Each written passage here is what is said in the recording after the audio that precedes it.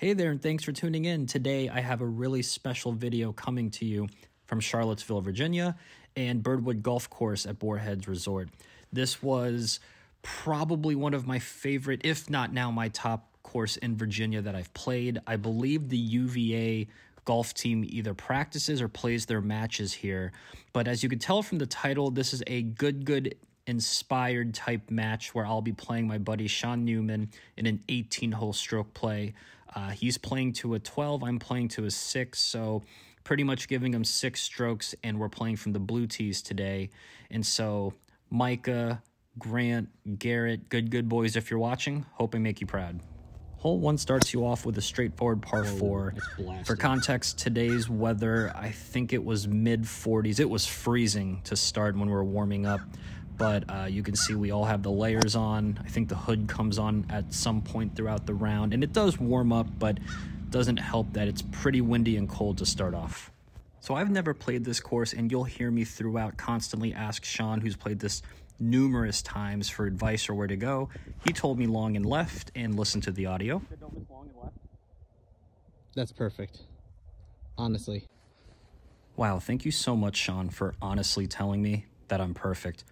Hopefully, you know, I have like a tap-in birdie putt based on his comments, so really looking forward to that. And yikes, we're in the rough. Thanks, Sean. That's basically a stroke. You owe me a stroke next time we play.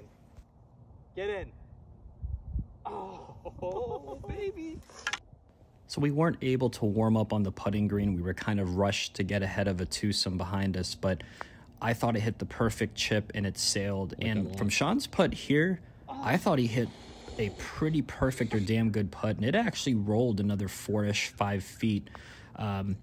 So this is not a good start. I miss a 5-footer for a tap-in bogey, and Sean misses like a 4-footer for a tap-in bogey. We're both 1 over to start. Hole 2 brings you the first par 5 of the front 9. It's pretty straightforward from what Sean tells me. The first 2 shots, you know, there isn't anything too tricky. It's the approach you have to think about. So basically, I asked him if a snap hook into the water is the play here. He said yes. So there's my snap hook into the water. You can see me kind of look back after my walk off the tee box to see if there was any hope of that staying in bounds. There was absolutely no chance. That was just gone. Hate losing my soccer balls, but whatever. We'll live. Take a drop, hit a pretty good second shot, and then here's Sean's second shot. He pured it. It just leaked right, and I think it caught either the tree or just short of it, but he'll have an interesting shot next.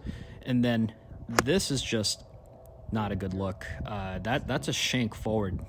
Take an 8-iron from about 145, 150 out and just shank it. It's cold, it's early, it's okay. And then there's Sean with an interesting lie. He was able to get a pretty good punch out. He was really smart. He was thinking about going for it. I think we talked him out of it. He had a good punch. He had a really unlucky chip there. You can see it took a bad bounce and went into the rough. Another 1 yard, I think that rolls right up onto the green. Here I am hitting a 60 degree, about 45, 50 yards. I hit my exact landing spot and it did not check. And for anyone looking for free putting lessons, I'm going to stop commentating and just watch the video. Too much respect.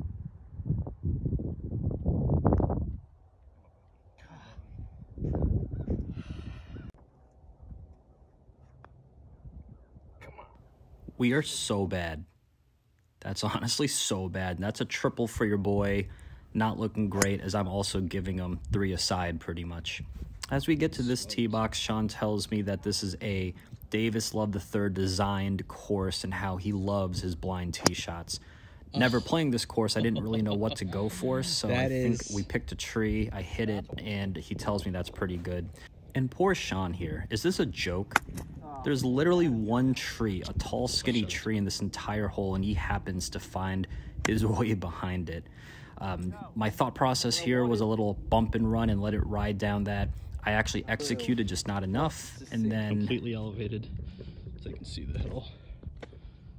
Go ahead, dude, do your thing. You got this. I think I just wanted to show with the camera this shot and how ridiculous it is in terms of the slope and where he is. And for the record, we gave him free relief. He was on the cart path, so we let him drop. And here's Sean using the force to stop his ball. If I knew he was going to be a Jedi, I would have asked for more strokes or to play even. And so my bump and run from the previous shot ended up just short. I Texas wedge it and put it within a good, I think 3-4 feet. And then Sean hits a pretty good putt. I think he just missed his line by inches. And I'm lucky enough where I can clean up for par. So we're finally on the par train. So for this next hole, I think the camera is set up weird. The fairway is to the right. So while his shot tracer and shot looks pretty damn good, if the fairway was there, it wasn't. This is what hitting a fairway looks like. It's no big deal. Just a little baby draw down the middle. I actually decided just to take some off because I was trying to find my driver after that snap hook from hole 2. So it only went 240, but I'm lucky I found the fairway. Sean hit a crazy recovery shot. That red dot there shows where his ball landed. I think he said he took a 6-iron, hit it about 180-ish, but put it back in play from another fairway. I also take a 6-iron, and I was about 180 out. I think the play was not to go long, let it run short, but I was into the wind, so playing it about 170. And then Sean, I guess he likes his eggs scrambled, because this man was scrambling on this hole, and kudos to him. The fact he has a putt for par, you know, that's crazy. I think he played the hole pretty well, or as well as he could do. And then I have a 35-ish footer for birdie. I believe we went good and par bogey for that hole. Now this is where things get interesting. If you look really closely on the camera, there's a foursome we run into and they wave us through. So they're just standing on the fairway as we tee off. This hole is insane. Water everywhere right, a complete dog leg to the right. And so Sean and I decided to just take our D's out, and I'm talking about our drivers. We took our drivers out and smashed them into the fairway, and we honestly hit 2 of our best drives of the entire day. You can see that it's basically an island green where the approach shot requires pretty good precision. And shout out to the guy in the foursome ahead of us. He was like an 80-year-old dude who said, this plays extra long, take more club.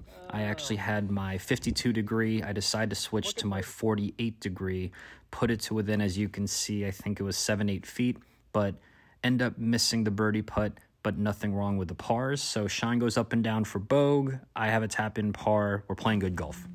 Going to pause commentary for a second and listen to Sean.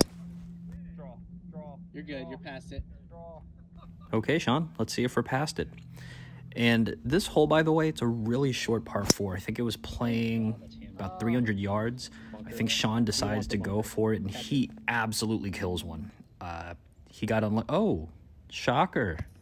I'm in the sand. Sean, assuming you're watching this, that's another stroke you owe me, buddy. Next time we play, you now owe me 2. I had a really awkward lie, punch it out, not mad at it, and have a really good chip for a look at par. Sean ended up just a little bit short of the green, probably 10 yards before. He finds his ball and has a pretty good recovery shot to basically putting. And so here's his birdie look.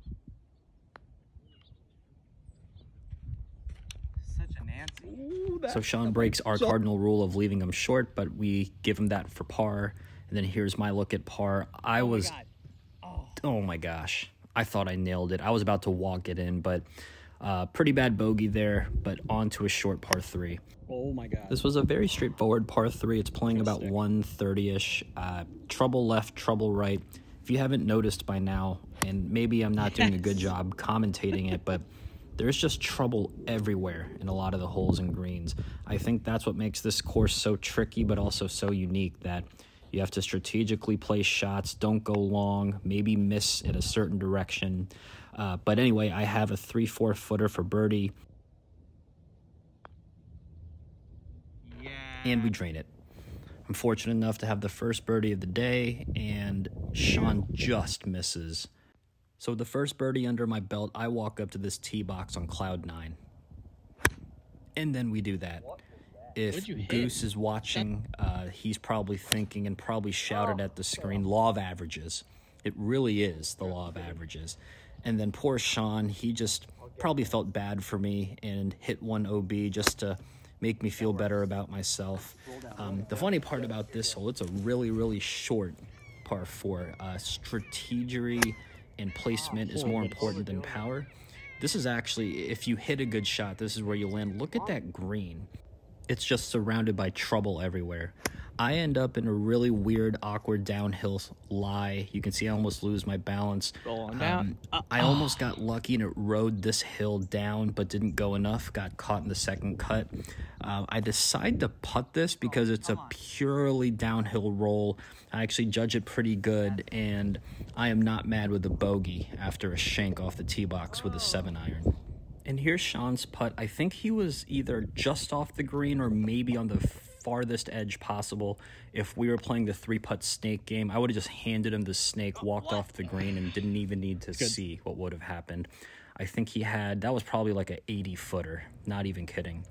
And then hole 9 ends on another par 3. It was 213 into the wind, and I hit one of my purest hybrid strikes possible. I hit that as hard as I could with a draw, and it went about 200-ish yards.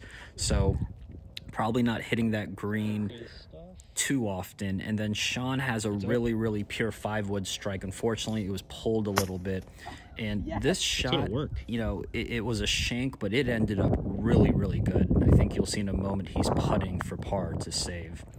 I opt for a Texas wedge here. For everyone who's played with me, you know I love a good old Texas wedge. Put it to within about 5-6 feet, and then here's Sean's putt for par. That was a really good bogey from Sean. He was scrambling. Again, guy must love his eggs scrambled because he's a hell of a recovery guy, and that was a good bogey there. So front 9 ends with a 5-stroke difference.